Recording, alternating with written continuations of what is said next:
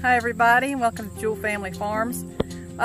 So today I wanted to show you how we had redone the pig shelter, the pig fence I should say, and we put it up, got it up, and did a little extra to it to hold it up a little bit better. So we're hoping this will hold them in. So let me show you. So we put this up the other day. So far it's held them in. And so the fence is, we reinforced it quite a bit, put some extra poles in. Don't touch the fence, Joey. We put some of these other kind of poles and tied rope to them. We did that several posts around the perimeter. So far this is holding them in really good, and we're happy that we were able to get them back in there because they were eating. They were eating everybody's food. They were eating the chicken food, and they were going and eating goat food. So, yeah. So we're glad we got that fixed. All right, so down here, eating and drinking, and oh man, look at that! They just poured that whole thing over. Well, now look at him rolling in it. I don't know if you can see it with the sun. He poured that whole thing over. What?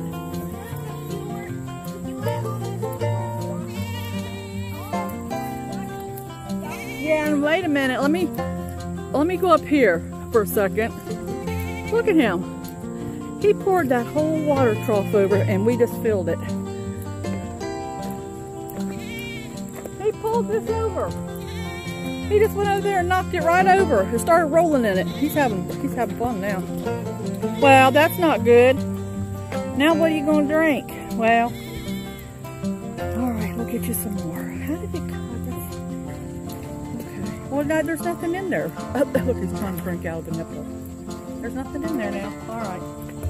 We're going to fill it back up for you.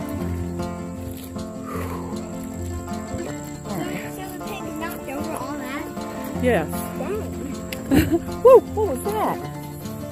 What is he doing? He's trying to beat it up now. Stop that.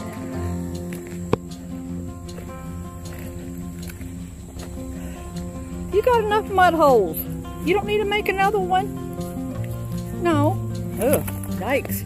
Get out of the way. Oh, look. What is he trying to knock the fence down? Oh, I'm missing my shadow in the way. Alright, well, we're getting ready to fill it back up. It probably wasn't filled up all the way. Alright, I'm going to go down here with the new little goats.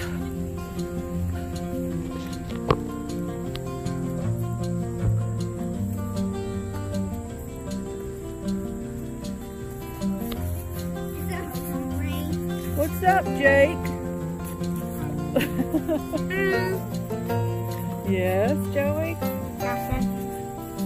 All the bird families down here. Boy, that is a lot of chickens.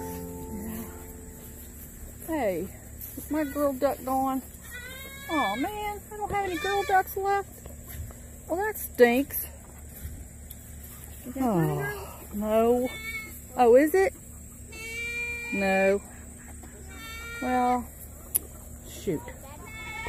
Okay, well. The babies are having anxiety down here because we just got the little girl today, and she's wild. She's a wild little thing. So she's not used to being anybody touching her. So we're gonna have to sit in here with her. Zoe, you want to sit in here with me? All right, come on. All right. I'm going to sit down right here. Oh, and maybe she'll come to me. That's Frankie. That's our new little buckling. He's going to be our herd sire. And that's Maple. And she's going to be our dam. So that's our two new little breeding stock meat goats, or market goats as they call it. But she's really shy. I don't think she's ever been ever been touched a whole lot.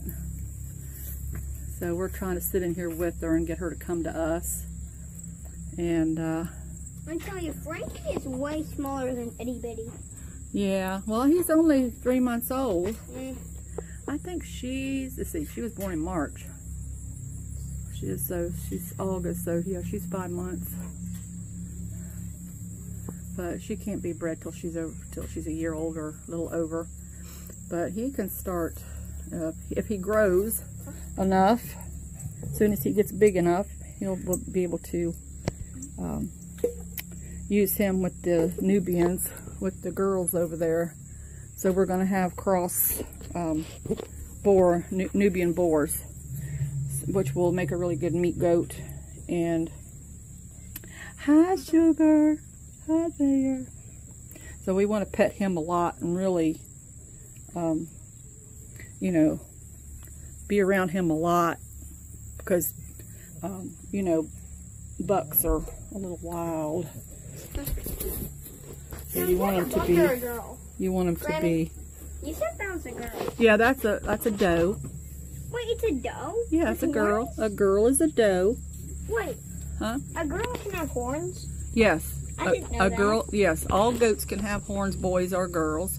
There are some goats that are naturally. Oh, a red bird. That's cool. Huh. Some goats are naturally polled, which means that they're naturally born without horns, and those are really nice to have. I don't know what breed of goat that is, though. I know that some of them are, I think they're mini Nubians or Nubian, not Nubians. What are they called? The only thing that I know that we they're the have, smaller goats. The only animal that Nigerian I have, dwarfs. The only animal that I have, I know, is my boxer. Yeah, you have a boxer. What's your boxer's name? Ellie. Oh, yeah. So we're just going to sit here and hopefully she will start coming up to us. And he's back here eating his food. He's got a little bit of a growl still. I've been giving an antibiotic. But I might have to call the vet tomorrow for sure. For what? He's got this little growl going on. He doesn't seem to bother him or anything. But I don't know. Jake said he thinks he has no trouble breathing. Oh yeah, no, he doesn't seem to be. He seems like he's breathing okay. I don't know, but anyway, just want to show you our new little buckling, our new little doeling. She is sweet though. I mean, I think she'll get friendly really fast. I don't think it'll take her long. Oh. No fighting back there, guys. Oops. I No accidentally fighting. dropped Tan in the water. That's okay. You going in with them? Do you want food? Be careful, she might jump on you. I don't want her jumping on me. Got it. She's a little scared right yet. We don't want to corner her. We want her to feel free to roam around without us bothering her. Let her get used to us and see that we're friendly. Yeah. We're friendly humans. Yes. And we humans come in peace. Yeah, don't do that because she's liable to think you're trying to hit her with something. We don't want her to think that. She still hasn't ate this. Well, she probably doesn't like it. It doesn't look very appetizing to me either. If you were an animal, then it would. Yeah, maybe. It but depends. We're humans. Maybe cows would like that. I don't know. Cows? And can we get cows? No, we're not getting cows. Why? We don't have enough property for cows. Enough property. You need a lot of land for cows. Granny? Yes, I know we have a lot of property, but we don't have enough for a cow, and I don't want to raise a cow because it's a lot of work. A lot more work than what we do now. Milk it. Well, I don't want to. We would get a beef cow if we were going to buy one. I don't need any more milk. But anyway, I read this article the other day. I didn't really read it all. I just seen the headlines of it, and it said something like people are getting salmonella from farm eggs, and you know, it really aggravates me that, you know, that they're picking on. It seems like we're getting picked on for selling eggs or things from the farm, and we're very well. I am. I can only speak for myself. I'm very, very, very careful about how I handle my eggs. And I make sure that I check them and make sure that, you know, you can check them in water. And I do it in my sink. I clean my sink out really well and bleach it out and spray it out and everything like that. Then I put my eggs down in the water. Ow. Yeah, those are thorns. Those things hurt. They don't even have, oh. Yeah. Yes, they do. There's something nettles, I think they're called. But anyway, then after I bring my eggs in from outside, I lay them down in that water.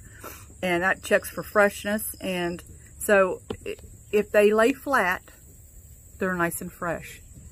If they start standing up on the end, they're still good, but they're not as fresh. Now, if they float, they're rotten. You need to throw them away. So I'm very careful about bringing my eggs in, checking them for freshness. I dry them off. I put them in cartons, and I put them right in the refrigerator. That scared me. The ducks are fighting. That scared me. Dang. They always fight. So, you know, that's the way you need to treat eggs.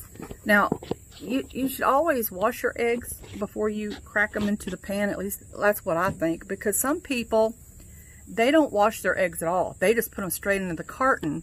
And then I think where the salmonella's coming in more than anything else is people are taking those eggs and cracking them right in, you know, into their pan or their bowl or whatever, or into their, you know, batter if they're making cakes or whatever, and they don't wash them first. A lot of the farmers, they do not wash their eggs. They just put them straight in the carton because they're guaranteed to stay fresh longer. With that, they have a film on them, and that film protects the egg from going bad. So once you wash them and you take that protective coating off, they have to go straight into the refrigerator. They cannot sit out. Now, if you don't wash them and you get them out of the nest, you bring them in the house, they can go in a basket on your counter. They don't need to go in the refrigerator for several days, and they stay good as long as you don't wash them. And you just bring them in and lay them, you know, in a basket or whatever you have that you put your eggs in. Now, if the farmer packages the eggs without washing them, that's where the problem, I think, is coming from. That's my own opinion. I'm not an expert on any of this. I didn't read the article, so I'm not sure what they said. But you should always, if you're buying from a farmer, you should always wash your eggs before you crack them. That's just a good rule of thumb, because, you know, like I said, some farmers wash their eggs and package them, and some don't. Because the reason that they don't is a lot of times people want to buy the eggs for hatching. So I've bought several eggs like that from people you know, around the community, and I will ask them, you know, do you have a rooster? Are they fertilized? And have you put them in the refrigerator? Because if they put them in the refrigerator, they will not hatch. So I always ask them, you know, have they been on the counter, or did you put them in the refrigerator? So anyway, you know, there's a lot of things, but the rule of thumb is if you're going to buy eggs from a farmer, make sure you wash the eggs before you crack them. That's just a good rule of thumb. And there's nothing wrong with that. There's nothing wrong with farmers not washing their eggs. Absolutely nothing wrong with it. But you have to be vigilant and protect yourself too. That's just part of farming. That's just part of buying organic, natural, farm-raised things. That's just the way it is. So anyway, that's the little thing I have to say about eggs. And so I guess I'm going to end my video here. And there's the girls down there in their play area. There's my Joey boy. Uh-oh, she's got something hung on her leg down there. It's a little bag. I'll go get it off. Where? There's the girls down there. That's their little play area. They're out most of the day roaming around the whole farm. They just go wherever they want, and she's scratching herself on the fence.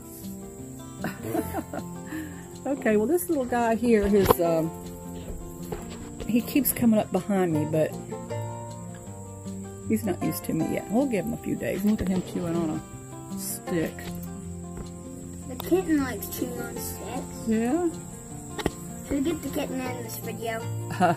Not this time. Alright. Alright, let's see here. Alright, so come on over here, Joey. We're going to end this video now, and we'll see you on our next video. Stay safe. Count your blessings. Please like, subscribe, and hit the little bell so you'll get notifications when we upload something. And just take care, everybody. See you next time. Bye. Bye.